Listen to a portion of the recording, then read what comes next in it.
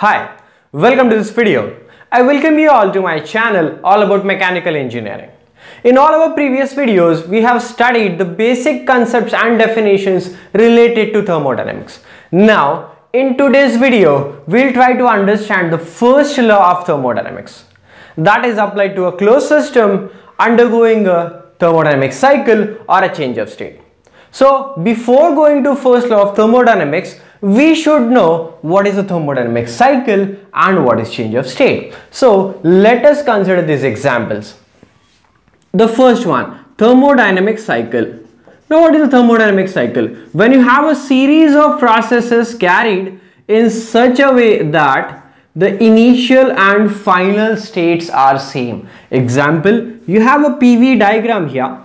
Here we have taken the pressure, we have taken volume on this axis, and you have a process started from this point 1 to 2. You have a compression process, then you have constant volume heat addition. Let us say you have a third process here. So this is 2, this is 3, this is 4, and 4 to 1 back again. So this is a series of processes carried in such a way that you have initial and final point or states same. Example, you have started from here. 1 to 2 is your first process, then 2 to 3 is another process, 3 to 4 is the third process, and 4 to 1 is the final process. So at the end of my fourth process, I am coming back to the same position, the same state from where I have started. Means we have completed a cycle, and this is called as thermodynamic cycle.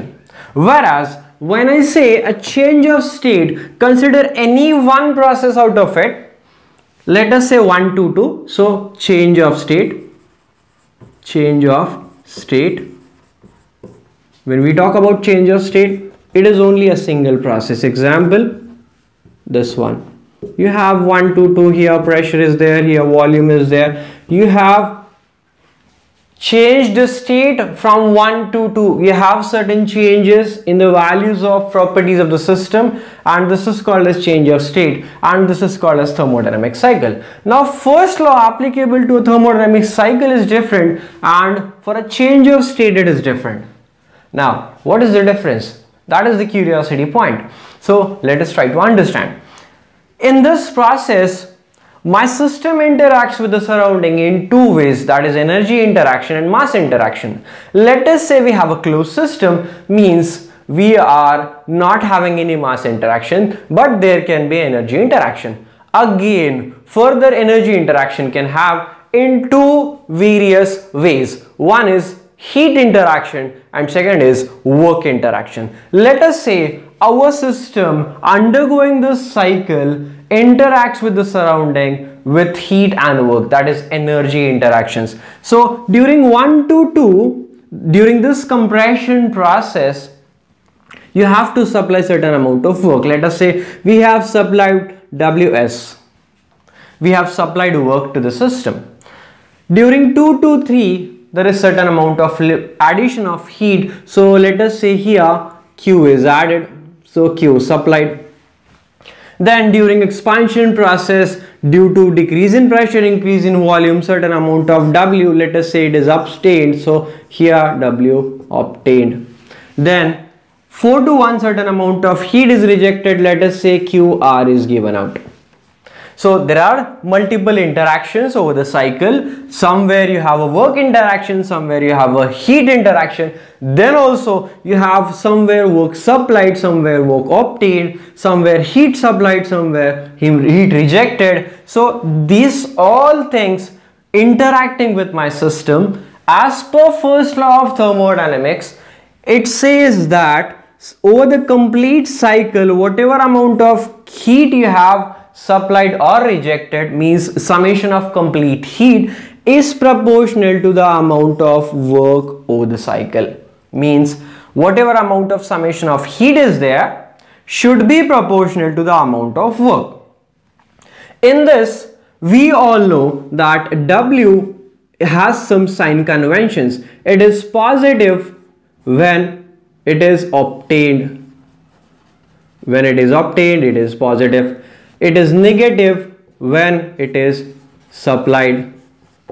so it has to be supplied, then it should be taken as negative. But for Q, we have sign conventions. Q is positive when supplied. So if you supply heat, then it is positive, and it is negative when rejected by the system. So now writing this in terms of our cycle, we have two terms of W and two terms of Q, that is two terms of heat, two terms of work.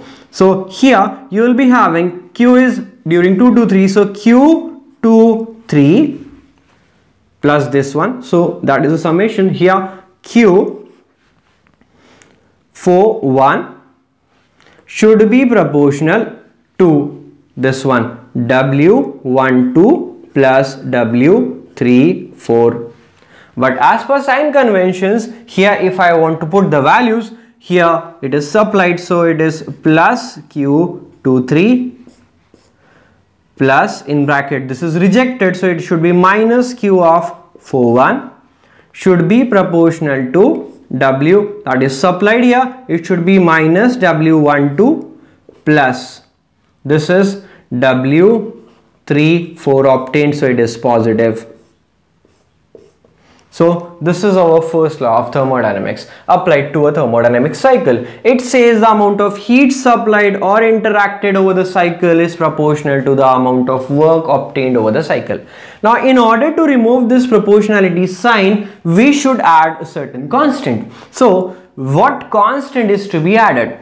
Here in Joule's experiment of first law of thermodynamics, he says Q equals to W. Now that means here 1 is constant. Now what is 1? He proposed a unit of heat that is called as joule. Now we always write 1 joule equals to 1 Newton meter. So what is this? On one side you have heat, which is having joule as a unit, and on one side you have W, which is having unit as Newton meter, and that's why we say 1 joule equals to 1 Newton meter. Here constant of proportionality is called as joule, and that's why I can remove this proportionality and say Q equals to 1 into W. For the complete cycle, it should be cyclic integral here and it should be cyclic integral here.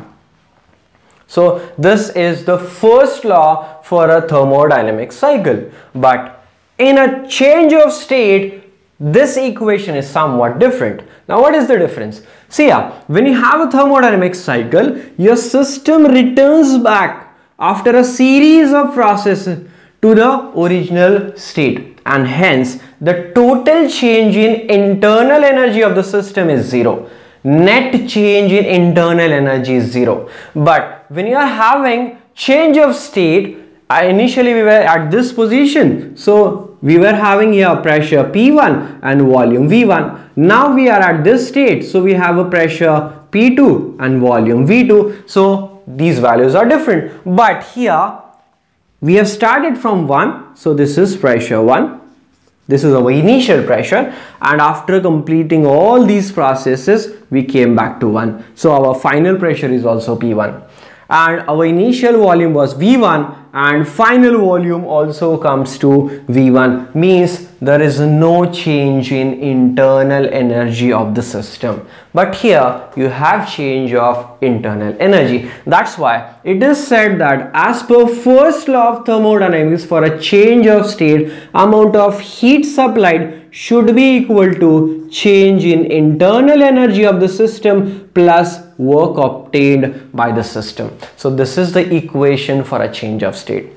If you say that your system is returning back by using another processes, then delta E becomes 0, you have a cycle completed, and Q becomes equal to W, same as this case. So this is regarding first law of thermodynamics applied to a closed system undergoing thermodynamic cycle and a change of state.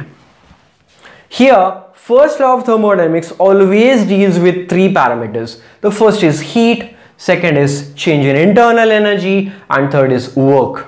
So in some textbooks you may find this relation as written at W equals to Q minus delta E. Now what it means? We have just rearranged the terms. Here it is trying to say that the amount of work obtained from the system is equal to amount of heat supplied minus change in internal energy of the system. So it makes no difference if you use this equation or this, it is one and the same. So this was all about first law of thermodynamics applied to a closed system undergoing a thermodynamic cycle and a change of state. In our coming videos, we will deal with various processes and we will try to find out the amount of work done in each and every process. Hope you have enjoyed this video. Thank you for watching this video. Please like and subscribe our channel and stay connected with us. Thank you.